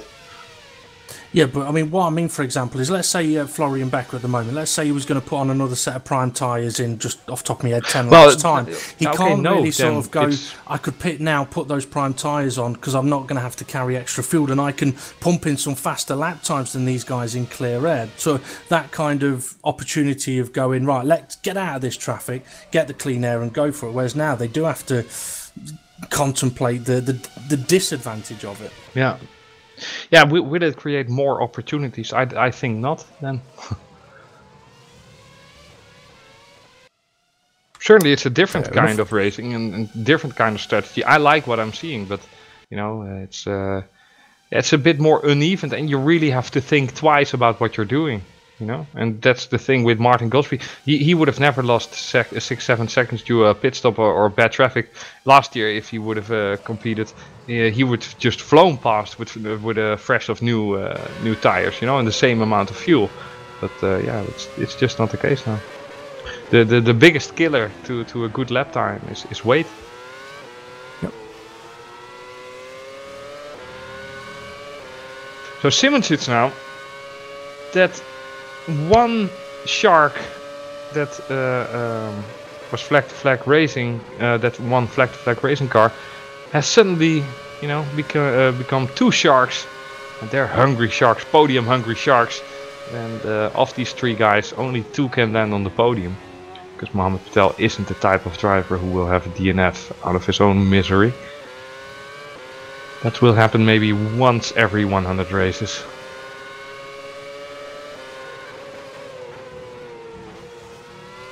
So what we're seeing here is a really nice podium battle. Yeah, it's the also race is 23 laps long. the next pit stop phase is starting to come into sight now. And we've got what is it? Just over 22 laps remaining. I mean, if somebody like Florian thinks, hell, I can go 20 laps on my next option stint, let's go in and see if I'm quicker than the guys now on my fresh options. Maybe I have a little bit more fuel. But if he thinks he can go quicker now already, maybe he can also try an undercut. Yeah, well pointed out there, Felix. Anything is up for grabs still. That's the most important thing, that we're not sitting here, well, 10 seconds to P2, 10 to P3, 10 to P4. No, it's a fierce battle. And apart from the battle for the lead, it's, you know, it's tense. Yeah, I mean, if you could ask any of the drivers, right? If you could ask Hoyer, Francesconi, what happens? Oh, Stefanko's in the pits. That's what's happening. Ah, okay. So maybe he's the first. Well, he's not run the prime tyre yet, so it'll be his prime tyre run now for what, 21 laps. I'm sure Stefanko's mad. He expected more. That's still happening. That was close. I was about to say he'll be glad the get Risto any more Capet worse than pitted. this. Can it? You know? Well, it could have done. Had Risto Capet carried on a lap, then Stefanko would have been dead last. Yeah. No, I tried to commentate a cursing there, but yeah, let's see. Nah, but the worst thing now is definitely the Fran Lopez James Sattler thingy with John Eric Saxon. And there's no thing John Eric Saxon could do about it as well. Buy better internet, but he's already Scandinavian, so what you gonna do? I don't live in Scandinavia. Just move. Netherlands, great place. Not Rotterdam at this point in time, probably. Now runs away from Jeroen in the chat. You get some hate mail now in the Facebook. He once asked me what I told him I went to Rotterdam once, and he said, "What did you think?" I said, "Well, when I went there, it stunk." He didn't like me for a few days, but that was in about 1998, so things may have changed. Hmm.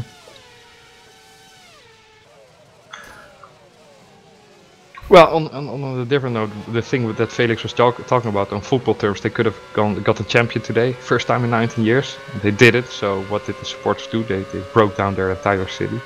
And Jerome Quakel is his Feyenoord supporter as well, so he might have been there, smacking a cop to the ground. I don't know. Not that I'd condone any of that kind of action anyway. Imagine a Formula Sim racing champion just, being a hooligan in his spare time, right? What I would want to know is whether he's actually tried chatting up a girl and going, "I'm an FSR World Champion, don't you know?" And see if she's impressed by it. I'll get a message for that one, I know for sure, but sorry, Jerome. Go to your room, you know what that means. Gosby, still close to Simičić, try and focus the the views back onto the track. Gosby, still close to Simičić, and second, third, fourth, when they pit, how they pit, what tyres they go on. It's crucial. Who blinks first, and who is blinking first? It's Becker. He's going into the pits like Michele. you stated. I'm watching Michele almost get past Daniel Kish. Oh, here we go then. Kiss has to go defensive. The Alessandro is gaining. There is a gap. He can do it, but the respect between him and Kiss is humongous. Yep. Kiss knew he wouldn't go into that gap.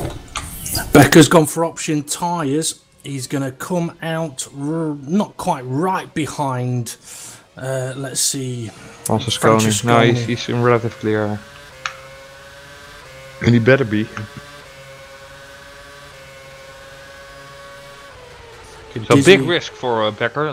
Pitting in lap 38, 39 effectively. Yeah, he's got quite a lot of laps to do on the option tyre now. But if he can push now, get a couple of good laps out of these tires. I know these options, when they're fresh, even when you have quite a lot of fuel, they can be quicker than Martin Gosby and Simičić at the moment. So even with the heavier tank? Yeah, even with the heavier tank. Well, saying that, Chris, you said a lap or so ago, it can't get much worse for Mark Stefanko, can it? Well, unfortunately, yes it can.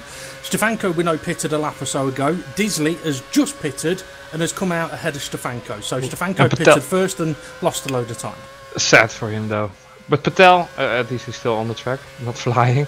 Patel into the pit, leader of this race, will temporarily leave that lead to his fellow competitors.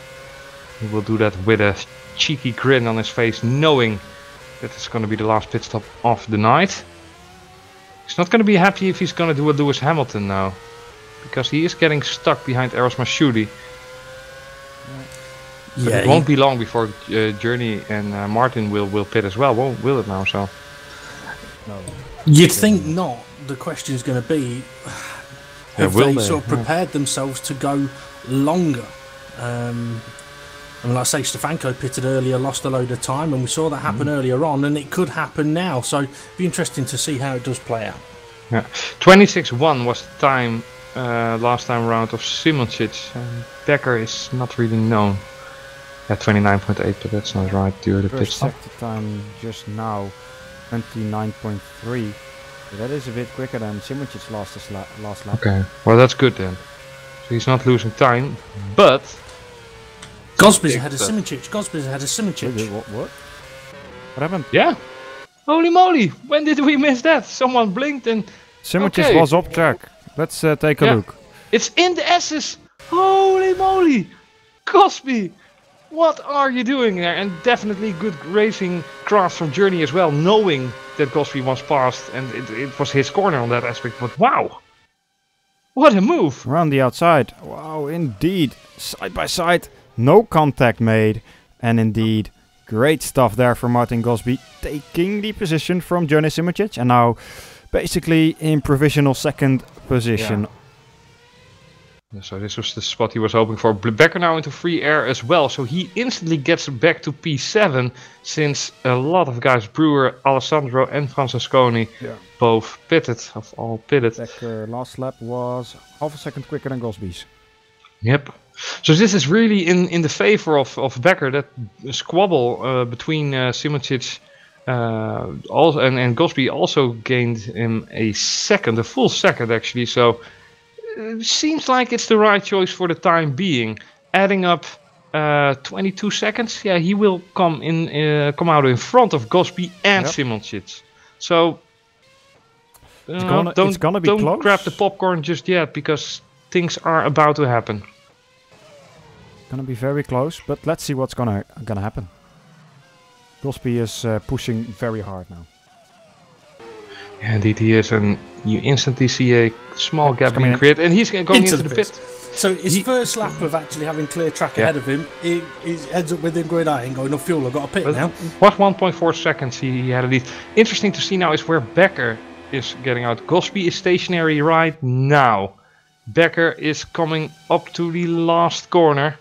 First left-hander, now the right-hander. Gosby is moving again. This is Gosby's. This is Gosby's. Yeah, but Becker will have the momentum? No, he's right in front. Indeed. So, didn't really work out for Florian Becker. But, yeah, well tried. Interestingly, though. 1.4 seconds, yeah. So that means that Simoncic most likely could stay ahead of them. Yeah, possibly. He has to make it work though. 26.6 was his last lap, and the lap before that 28.1. So that's where he lost tremendous amount of time squabbling and fighting. 26.0 for Becker last lap, so it's more than half a tenth quicker. Yeah, Simoncic has to go into the pit. I don't think he has a different choice to make, which is wiser in any aspect, even though he might lose P2 or P3. He should go in.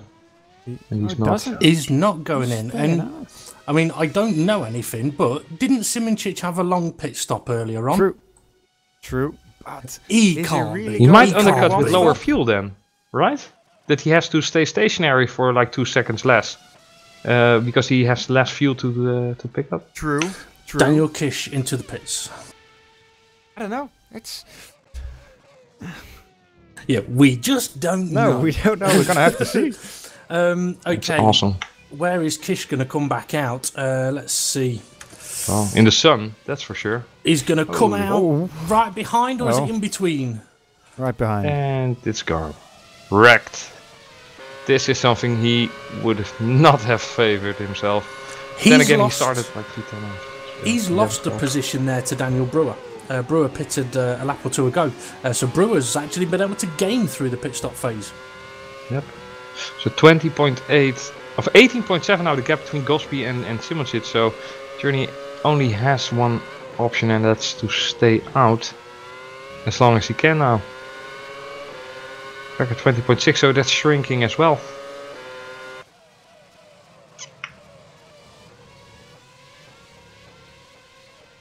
Interesting to see here, ladies and gentlemen. 16 laps to go, 15 and a half to be exact. Simoncic is into the pit right now, so I don't know. I think he's gonna come between Gosby and Becker. 20.5. It's gonna be gonna be behind Becker, isn't he? Oh well. Yeah. I wouldn't be so sure. Yep. Simoncic is coming out behind Becker, it seems. Becker now on to start finish. Nope. Oh. Gonna be in between. I'm talking rubbish. Yeah, he's gonna. You're completely right. Nice. Care for the white line, Journey, and there he goes. This is absolutely fantastic. Journey is like this the cheese into the burger that is called flag to flag racing here. So can Florian Becker get past Simoncic now? Simoncic with a little bit pressure tires. Fuel levels should be around the same, of course, because they're both going to the end of the race. Yeah. It's not like Simic is going to have less fuel on the car either. They'll both have enough fuel to get to the end of the race. But I just want to touch on something that Chris said there. Is going on about burgers. So, any idea how many burgers you'd need if you laid them sort of side by side next to each other to go all the way around a lap of the track? Have you tried? Less than one. That's one big. It's burger. like the age-old question: how long is a piece of string? it's definite. If it was one, that would be an absolutely enormous burger. But no, it is a few more than one. Let's put it that way. But I'm sure. Have you actually done that? Like you've flown to Melbourne, said hi to Yep. Mr. O'Reilly. I popped down there this morning. Yeah, popped down to David O'Reilly, the only guy I know who says I'm going on holiday and comes back 4 months Big later. Macs. Yeah, you took Chris with you. Got a lot of burgers. Yeah, The other Chris. Yeah, the other lining Chris. them Like down. burgers, Yeah, to be started honest. lining them down. As I was putting them down, I turned around and Chris was eating them. So yeah, it took more than I was expecting. But yeah, it would take 41,756 burgers to do a lap of the track. Right. Is that the ideal racing line or? That's a racing line I'm going with there. Without a spin at any corners. And again, I think theoretically you only need one. Not very optimistic there, are you, Chris? No, I seriously, don't know. like scientifically, you can stretch it almost I indefinite. can't say I've ever Fuck. tried stretching a I mean, burger. I can Anyway. say the F word and you can talk about burgers on the track. I'm sure Chris Guys, Cobb won't guys. mind. Watch Daniel Kiss. I Yes, am watching let's Daniel watch Kiss. I was Daniel about to Kiss. say it, but Chris started talking about stretching burgers, and that's something new to me. But yeah, Kiss is getting ever so close to the back of the Alessandro. Now you got me wondering, how many turtles would it... No, I'm not even going there, Well, sorry. that would depend on whether it's a normal turtle Yeah, or a or an Teenage alligator Mutant snapping Ninja turtle from Louisiana. But yeah, Michele Di Alessandro definitely not from Louisiana.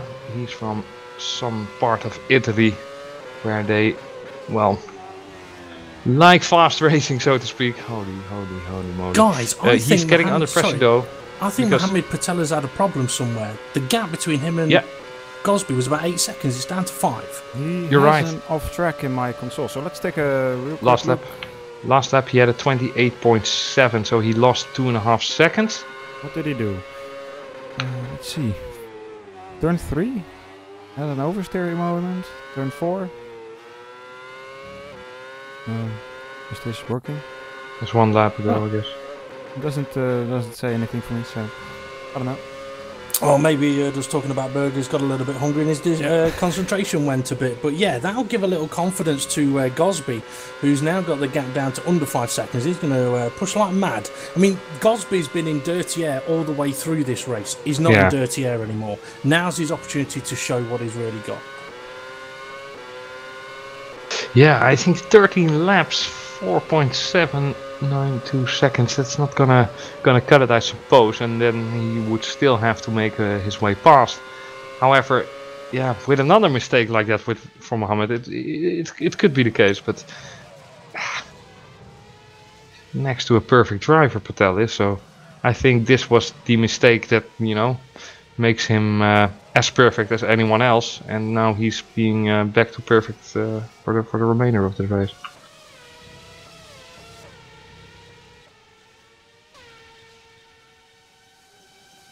You see it a lot.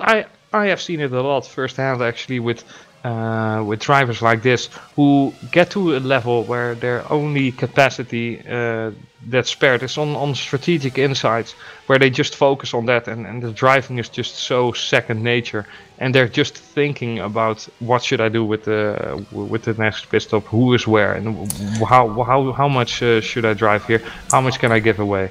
Yeah, I mean, racing can be brutal at times. I mean, I know Felix mentioned it in the pro broadcast earlier on about how his season went last year, and it was brutal for him. But people will have judged him on how that season went, on the results and things like that. And some people may see beyond the data that says like DNFs or whatever, and look at what he's achieving now. And the way that Felix is driving now, he's now not focusing on, is someone going to crash into me? His focus now is on, let's go faster.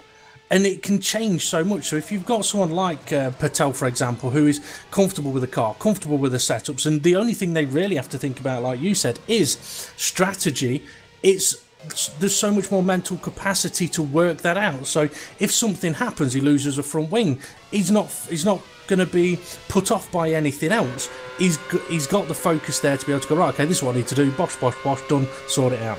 Whereas somebody that's perhaps having a season that's not going so well, they'll get involved in an incident and fireworks will go off. So yeah, the way a driver's season evolves can have a massive effect on how they perform on the track, and also how people view them off the track.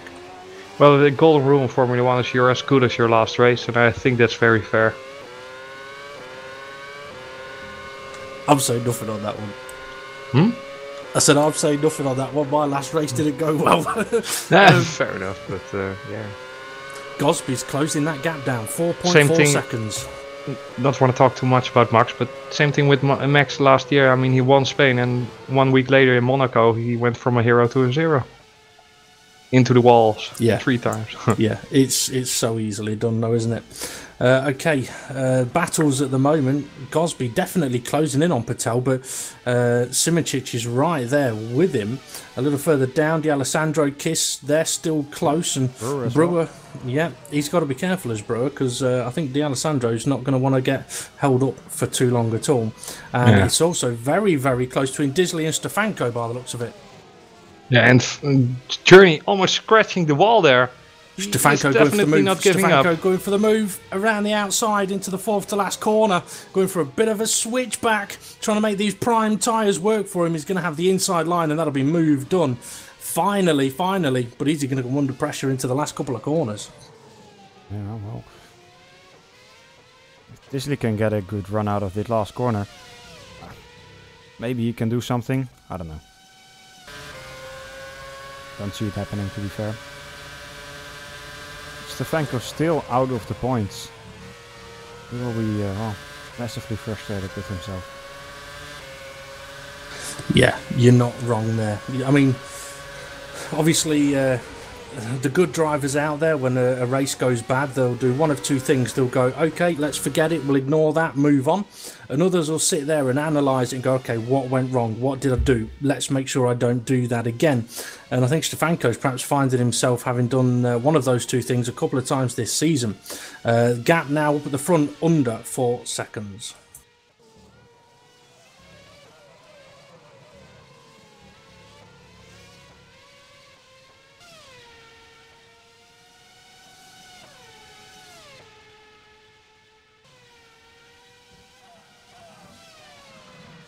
And interestingly as well, I think Becker is being caught here by Brewer, who's bringing D'Alessandro Kish along for the ride as well. Yeah, actually will be last lap 2/10 quicker for Brewer.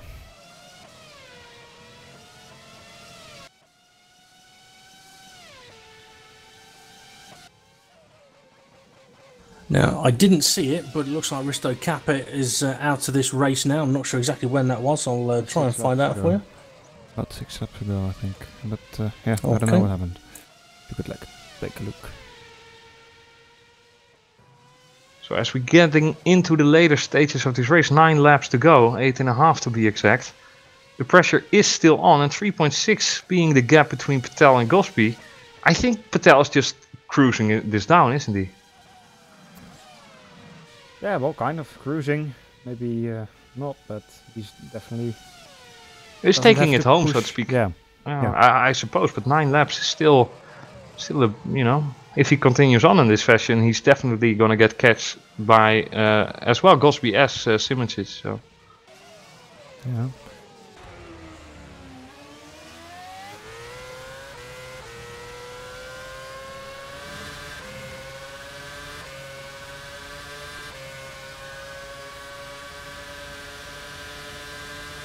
Well, we're coming into the later stages of this race now, and I think we're also getting into the stage of the race where people may start taking a little bit more risk.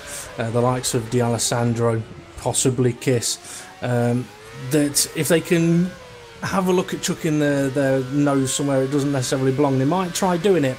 and hope that the car ahead doesn't want to risk getting any damage or losing any positions. But yeah, Brewer really is trying to close that gap to Becker, although I think it's opened up a tiny little bit.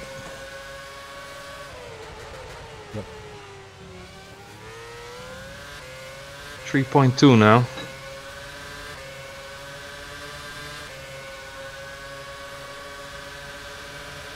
So what are your expectations of this finale? Will we see a grand cherry on the cake? Who knows? Would be something. Would be something indeed. I mean, the race would be lived up to it towards that point. I mean, Patel has been into the clear after the first round of pit stops. Now it's looking a little bit to the worse for him, but still under a well manageable control of 3.1 seconds. But then again, he can't blink. He can't make a mistake like he did 5 or 10 laps earlier. So still everything on edge, and it's nice to see that the closest gap on track is still one that's, you know, basically a fight over the podium spots. Becker has definitely thrown in the towel, unfortunately for him. But yeah, the podium fight is still alive and kicking. It does look like Patel, I'm riding on board with it, it does look like he is just nursing this one home. He's not taking any risks, and he doesn't need to. I mean, if he can nurse it and hold the gap at sort of 3.2 seconds, yeah, he'll be very, very happy. Yeah, he's a wise fox, is he? Has seen some winters. He's like, he knows what he's doing, well wintered, sure. yeah. See, that's where, I mean, for Gosby, it's a different scenario. I mean, he's pushing to try and catch up to Patel, but he's also pushing because if he doesn't, Simoncic is right behind him and he's going to mug him as soon as he can. So Gosby's in kind of a it's all risk situation. The only benefit for him is that he is closing the gap to Patel, but I think it might be too little too late, unfortunately. I think what's going to be more feisty is that battle, Brewer, D'Alessandro and Kish.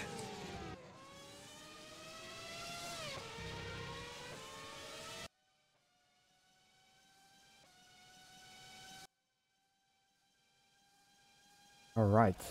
Michi Hoyer, there's Mashuli, also still not too far apart from each other, 5 laps remaining. Michi has got the option tire. Will be pretty much even, I think, at this stage of the race compared to the prime tire of Mashuli. Yeah, and this shows us where Martin Stefanko could have been, because he started right in front of Michi, didn't he? So, yeah, but still Michi should be happy with some points after having started P14 or P12. Something like that. Yeah, Alessandro was 13 at least. But yeah, a lot of DNFs as well. Especially for WC, 8 DNFs. It's like 32% of the field. Michi sliding about now. Yeah. Keeping it on track though, but he has got his teeth right in the front of his steering wheel. He's driving this point scoring position home, but for his sake he wants to make it P8, whereas Mashuli wants to make it P8 as well. So let's see. 2.8 seconds the gap between Patel and Gosby though. Ooh, and that whilst Gosby is still under fierce pressure of Journey Simoncic. What's your instinct telling you, Dave? Is this gonna end in tears? Yes, it is. Oh yeah. I reckon it definitely is. Brewer is now only 2 seconds behind Becker as well. You said Becker had thrown in a towel a couple of laps ago. He needs to pick it up again. Yeah. I just see drama. As well. He's there as well. Yeah, he's. Kiss. Ooh. It's so close between Kiss, D'Alessandro and Brewer that, yeah, that's where I think something's going to happen. But not only that, Stefanko is catching up to Francesconi. And I think Disley's just made a bit of a mistake because he was closer to Stefanko than he is right now. But yeah, Francesconi looks like he's struggling on option tyres at the moment, whereas Stefanko is absolutely pounding these primes into the Melbourne tarmac. Yeah, exactly.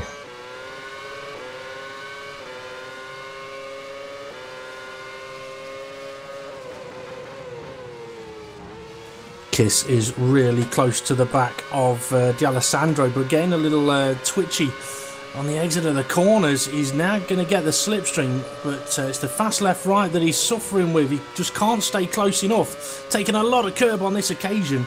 May actually help him to get close to the final few corners, but yeah, it's not going to be enough. He needs to be right alongside him if he can be heading into that final corner, but the gap's just opening up too much.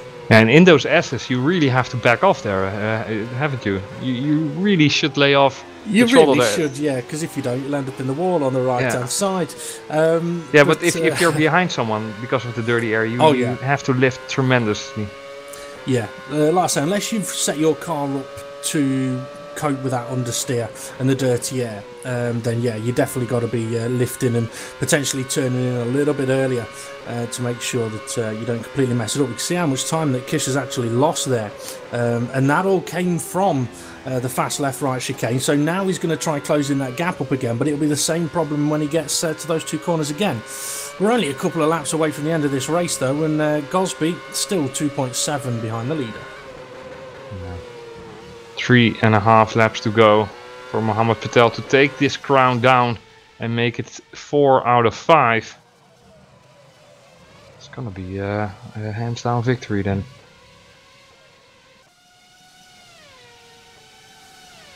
Yeah, unless he makes a ridiculous mistake now. Curse him, Dave. Curse him. I don't want to curse him. I don't want to curse him. I'll get blamed for it. That's okay. The curses do exist, but yeah, I mean, I think he is looking comfortable. Stefanko has now caught up to the back of Francesconi, but he may find he's in a situation where once again he's stuck. But for Stefanko, if he can get the move done, it'll be a point on the board. Yeah.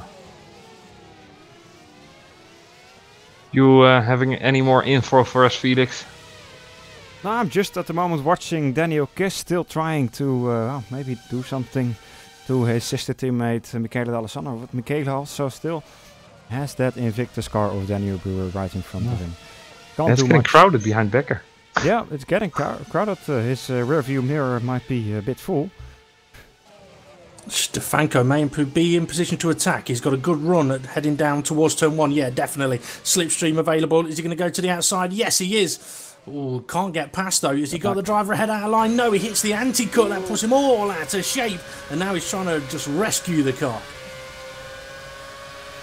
Epic stuff we're seeing here in the last stages of this tremendous race. We haven't seen so much fierce action, but a lot of tension amongst these drivers. But it's not over yet. Well, Stefanko is closing in again here in the first sector on Francesconi. I think he's going to have a look into the next chicane if he can get the power down, which he can't. Every time he tries it, the rear end's just stepping out on him. But he is a lot quicker through this particular corner he's approaching now, and also the fast left-right chicane, even though he's on the prime tyre. But look how much steering correction he's having to do. This is a tricky situation now. He's catching him quick. Does he go for it or back out? He's just doubting to go somewhere. He doesn't know what he wants to do. But I think we're all three pretty certain that he's not gonna be satisfied with P11. He's gonna go for at least that last point.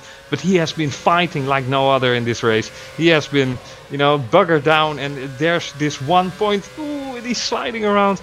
Whilst there's still 1 point for grabs, up for grabs for him. But he has to get rid of the Netrix car. But it's been driven by Michael Francesconi, so as we all know, it's going to be a hell of a job for him. 2 laps to go for them. I mean, for the leaders of the race, it's just 1.5. This is epic. Okay, Daniel Kiss, D'Alessandro, Brewer are on the back of Florian Becker. Yeah. If he thought he was comfortable, he's not. He definitely is not.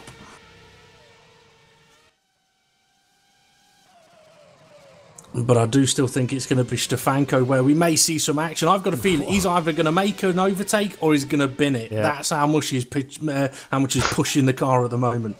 Well, binning it or finishing 11th, it's probably the same for him. It seems that he does have the speed. He just needs the momentum out of a corner. He just needs one slip up from Michael in order to make his move. But that's a little bit much asked on this level of competition, obviously. And the last lap is running. Yeah, we're on the last lap, and Gosby's got the gap down to 1.7 seconds. He can see Patel, but I don't think there's going to be anything he can do about it. Simitic is right there as well. Daniel Brewer may have a little bit of a sneaky run on Florian Becker here. I don't think he's going to be able to go for the move. Yes, he does. He has a look up the inside. The door gets firmly slammed in his face, though.